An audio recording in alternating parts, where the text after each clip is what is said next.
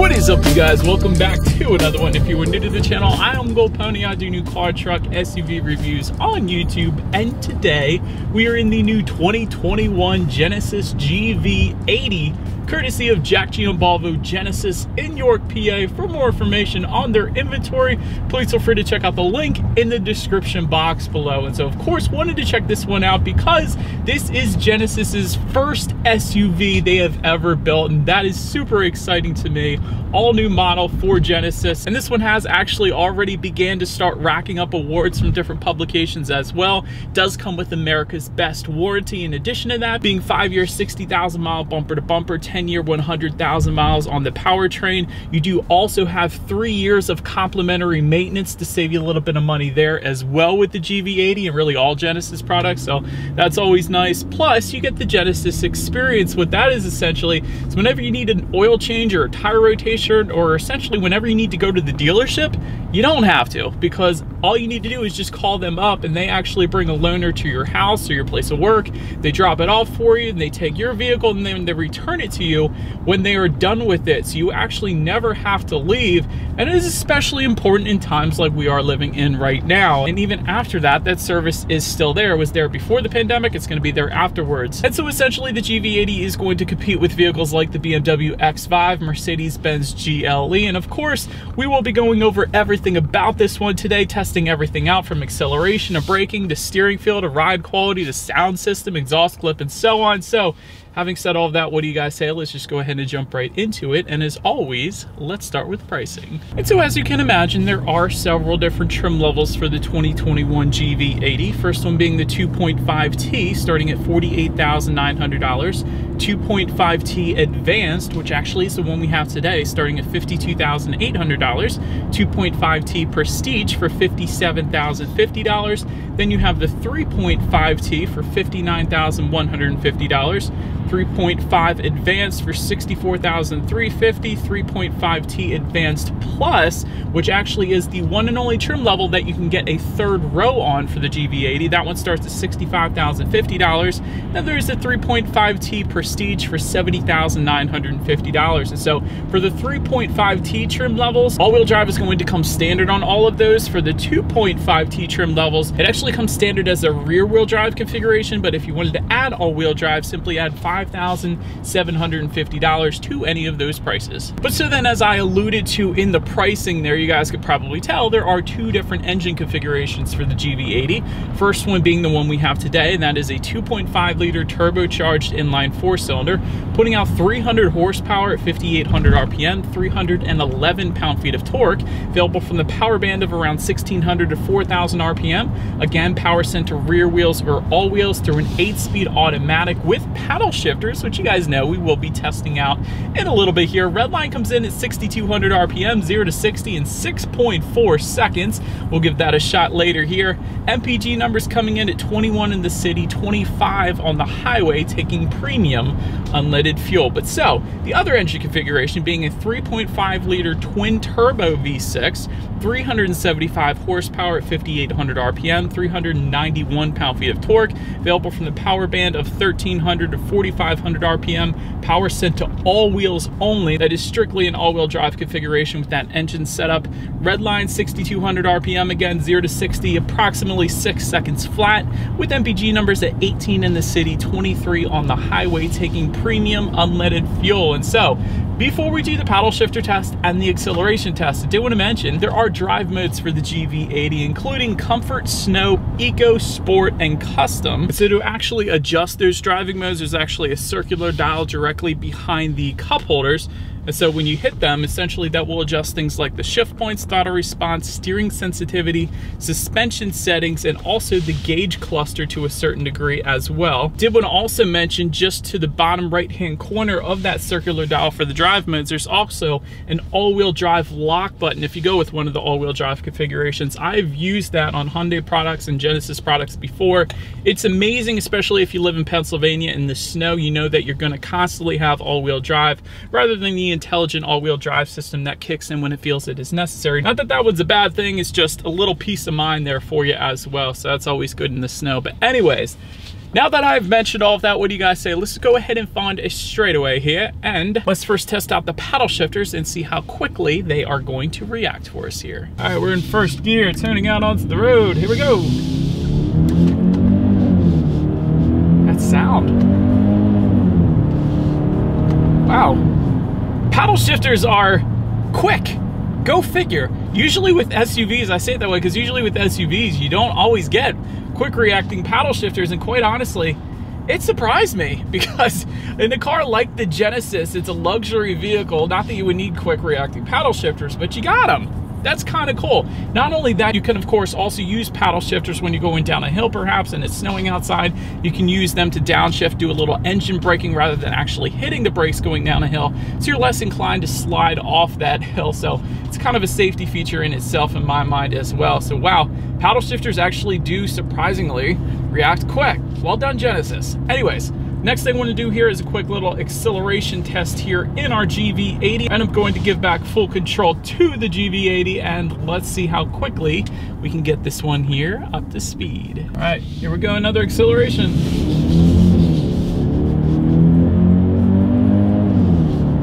Huh, there it is. All right, definitely no issues emerging onto the highway. Honestly, that is plenty powerful. I mean, you do have the upgraded engine setup available for you if you do want a little more power, but let me tell you, unless you're racing this thing, this is really probably all you're gonna need, unless you wanted that extra power, of course, but plenty of an acceleration here in the GV80 with the 2.5 liter. I can tell you guys that right now, so that is definitely a good thing. But anyways, to go along with that acceleration, as always, braking is equally important. And so that braking configuration is actually going to differ depending upon which engine configuration you go with, believe it or not. 14.2-inch ventilated front discs for the 2.5 liter, 14.9-inch ventilated front disc for the 3.5 liter. In the back, it's going to be the same though, 14.2-inch solid rear discs. Overall, when it comes to that 60 to 0 stopping distance, again, it's going to differ obviously slightly, but not by much. 60 to 0 stopping distance for the 2.5 liter comes in at 117 feet, which honestly is insanely respectable. Usually with SUVs, it comes in at the 120s. A lot of times even the 130s, 139 feet for the Volkswagen Atlas. So 117 is brilliant, quite honestly. But having said that, the 3.5 liter stops you from 60 and only 112 feet. So that's even better, but definitely no issues with the braking whatsoever, and that's usually something I tend to critique, I know at least Hyundai with. So Genesis definitely tuned the braking feel quite nicely here in the GV80. So I'm a huge fan of the braking feel. It kind of surprised me, quite honestly. Then touching on suspension and handling, GV80 will give you an independent front and rear suspension, front and rear stabilizer bars. Also, electronic limited slip differential, which essentially is going to send torque between the left and right rear wheels, which increases traction for both on and off-road actually. So it's going to give you a little better handling characteristics on the back roads in PA like I am on right now, so that's always a good thing as well.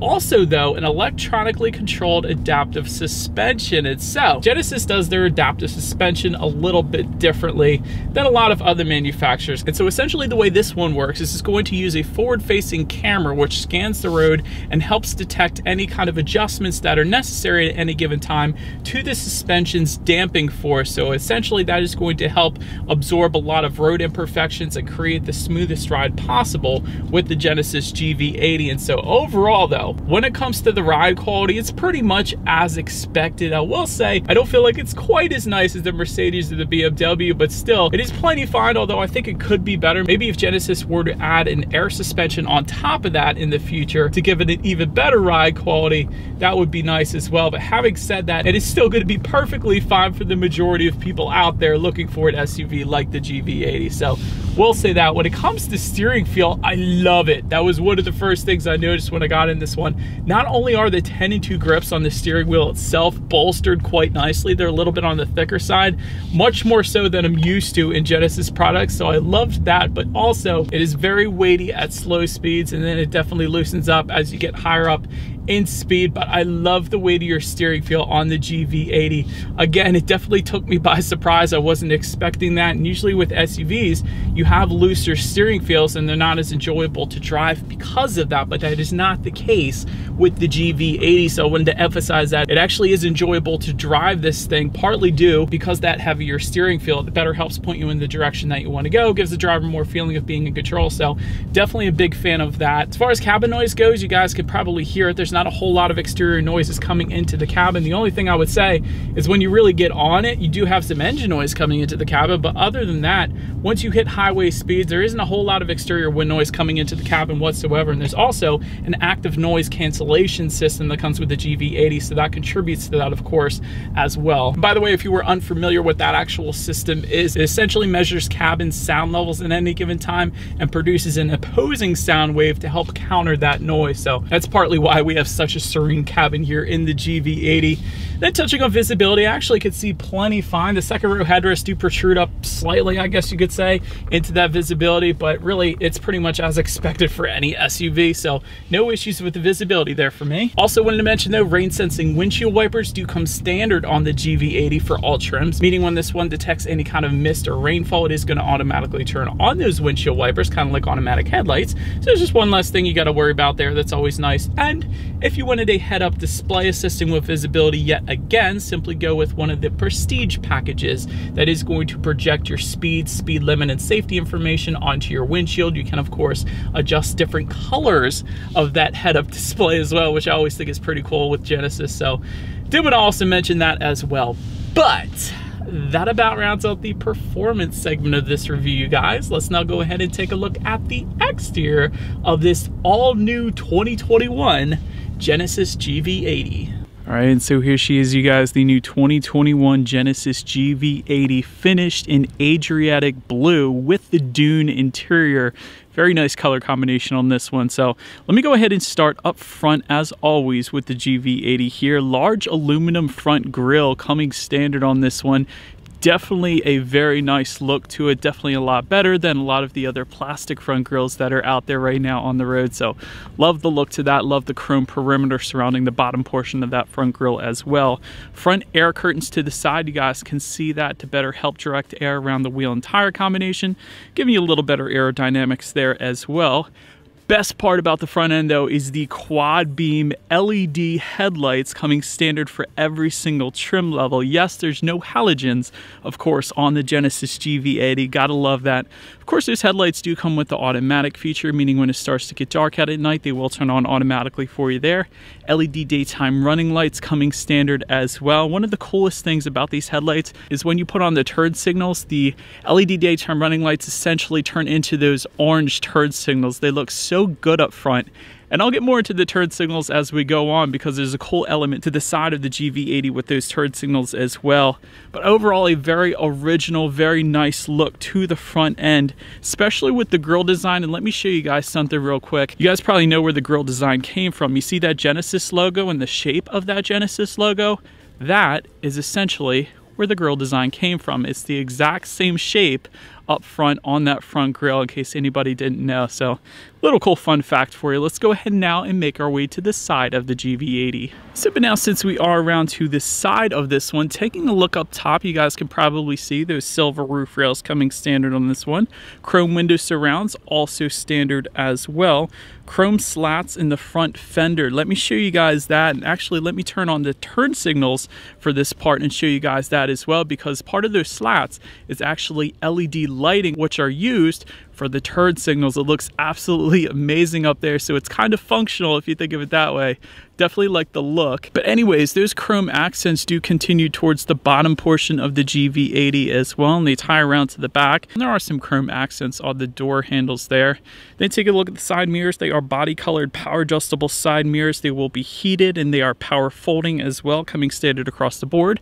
And of course, in case anybody didn't know, rear privacy glass as well does come standard on the GV80. GV80. And taking a look down at the wheel design on this one, it is going to differ slightly depending upon the trim level that you go with. 19-inch alloys is going to be the standard configuration, then you jump up to 20-inch alloys for the advanced packages and 22-inch alloys for the prestige packages, and of course all of them wrapped in Michelin all-season tires. So definitely a very nice setup there. But now let's go ahead and make our way to the back of the GV80. And so of course body colored shark fin antenna located on the roof of this one. Just below that, rear spoiler. Just below that, rear window wiper as well. Also love the Genesis lettering spelled out horizontally. It's definitely a nice design element there. You do have some all-wheel drive badging located on that rear liftgate as well. Of course, LED quad taillights to match the headlights, a very original look to the back end. I don't think I remember anything else on the road right now looking like the back end of the Genesis GV80, which is a good thing. Gotta be different. I absolutely love that. Just below it all though, dual exhaust outlets surrounded in quad trapezoidal tips. I love that look as well, and they're kind of integrated into that rear bumper as well, giving it a more high-end look. But nonetheless, do believe you guys know what we have to do next. As always, here is that exhaust clip.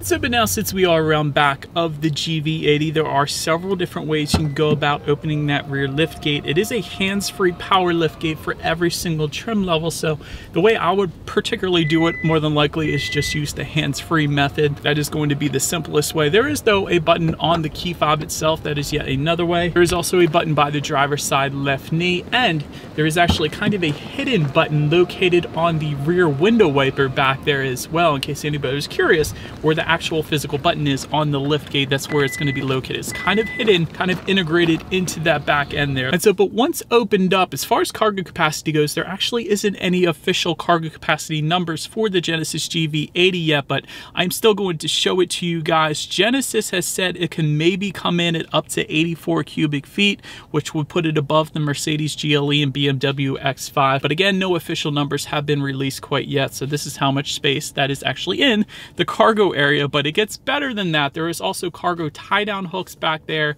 There's also LED cargo lighting. A lot of times halogens are put back there, so I love that LEDs are still in the cargo area as well. It's pretty nice. Also, there is a cargo area cover back there as well, not to mention in-floor storage, which is pretty nice, which is where you keep the cargo cover if it wasn't in use, of course. So overall, pretty much everything you could possibly want in that cargo area. But if that was not enough space, of course, that second row seating does fold down, and that is a good bit of extra space once again then if you needed it. But so now making our way to the rear legroom again, there is a third row configuration for the GV80, but that is only going to be available with the 3.5 liter advanced plus package starting at $65,050. Otherwise, you are simply going to get the 2-row configuration, which is what we have today. But you can imagine with that third row, rear legroom is going to be kind of tight back there. But with the second row, that comes in at 38.7 inches, which essentially is right in the middle of the pack when you compare it to the GLE, which comes in at 40.9, and the X5, which comes in at 37.4. So 38.7 inches.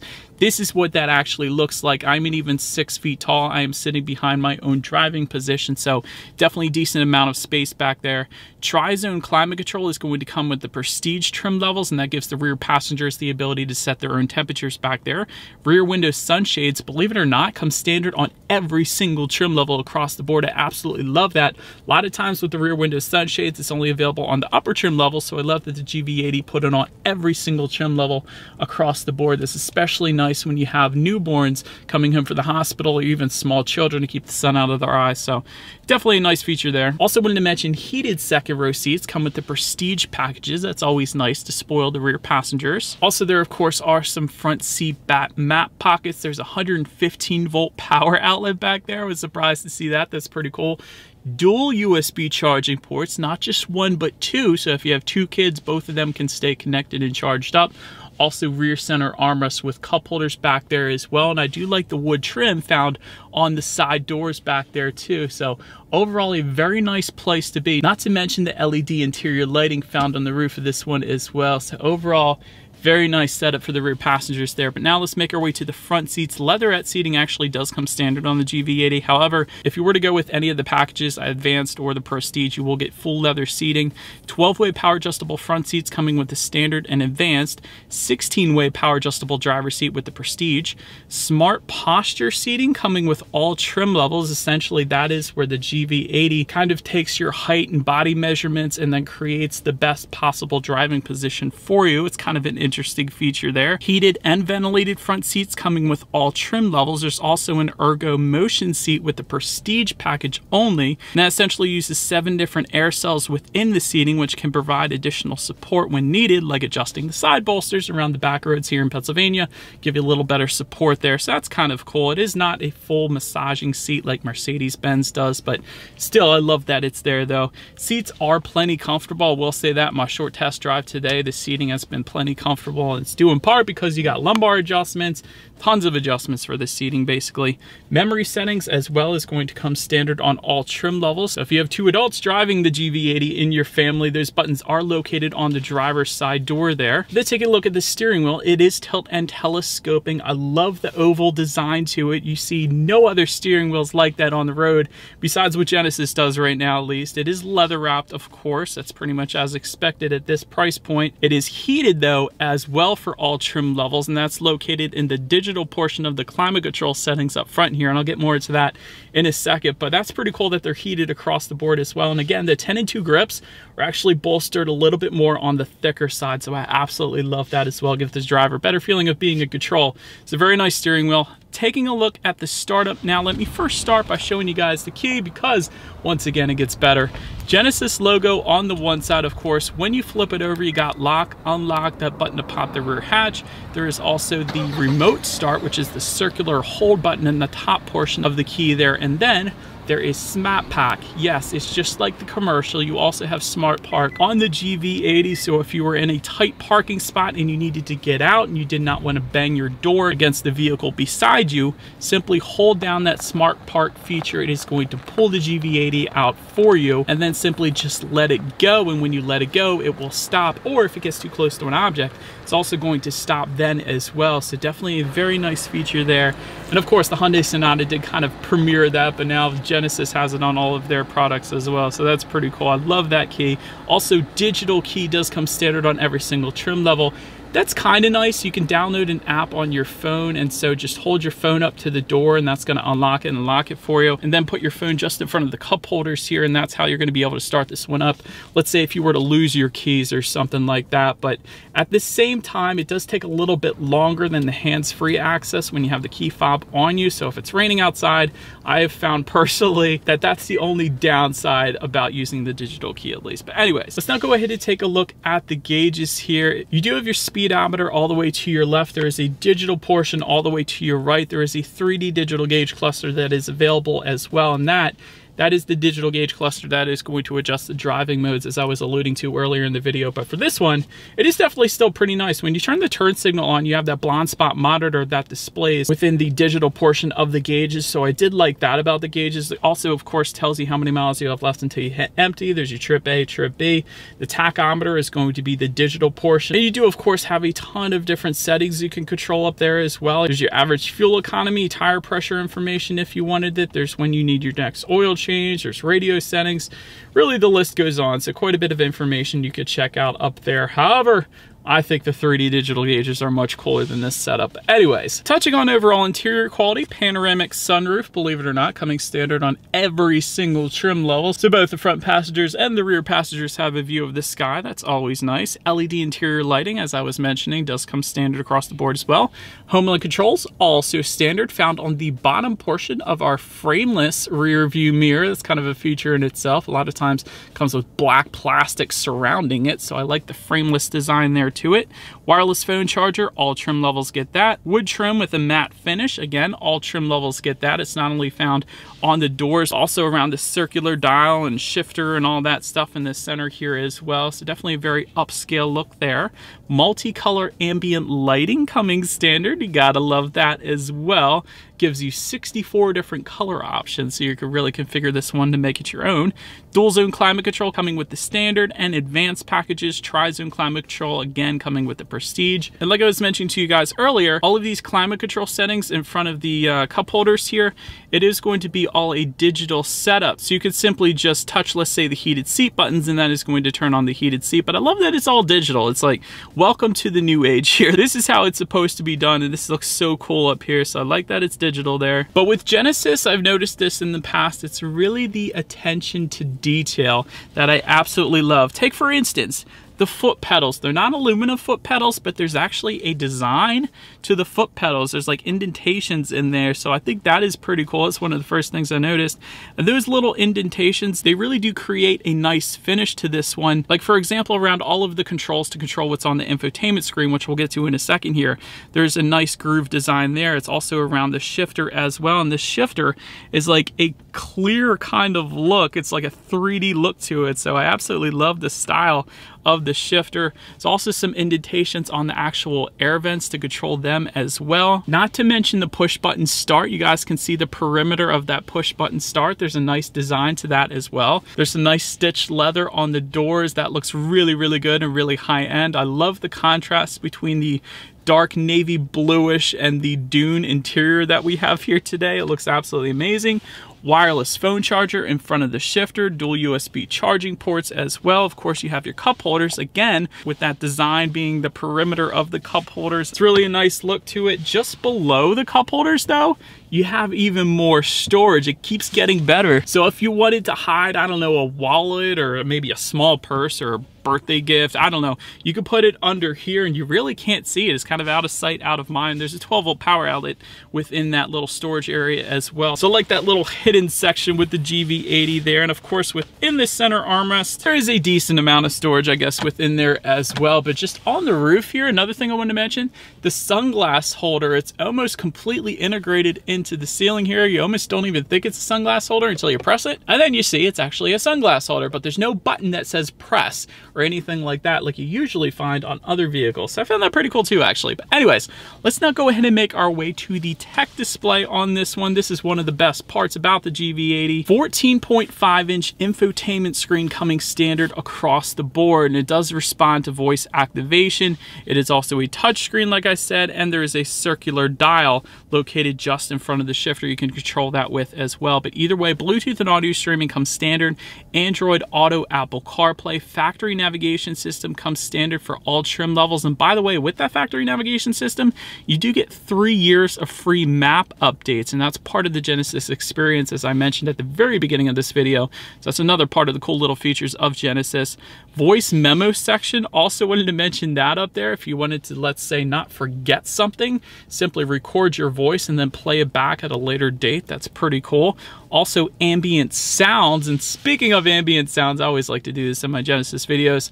Let me go ahead and let you guys take a listen here. There are several different ambient sounds, and they're pretty darn cool, to be quite honest. So let me let you guys take a listen. I'll be right back.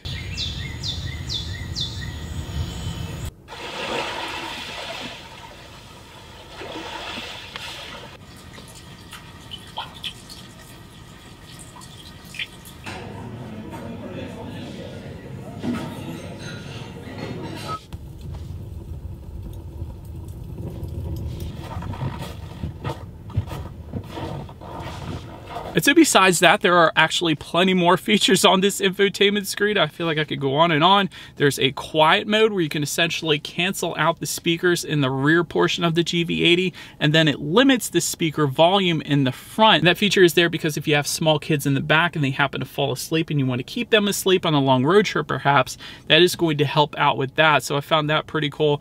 Also, of course, you can adjust your climate control settings up on this infotainment screen, as well as your seating settings like heated seats, things like that.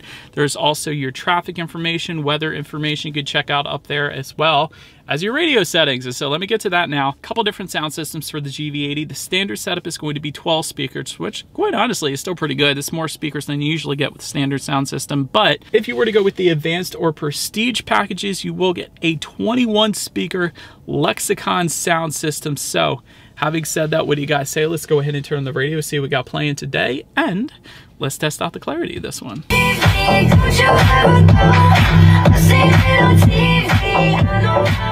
I'm not sure it gets a whole lot better than that, quite honestly. 21 speakers to start with is ridiculous. Even for the size of this SUV, 21 speakers is more than overkill. Plenty of bass with that, plenty of clarity. It did feel like it was coming at you from all directions.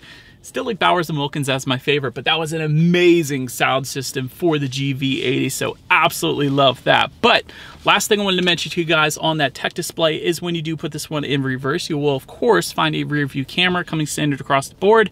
And if you go with the advanced or prestige packages, you will also get a surround view monitor giving you a bird's eye view, letting you know who or what is behind you and around you, which is always going to lead us into safety. And so standard setup when it comes to airbags, this is pretty good.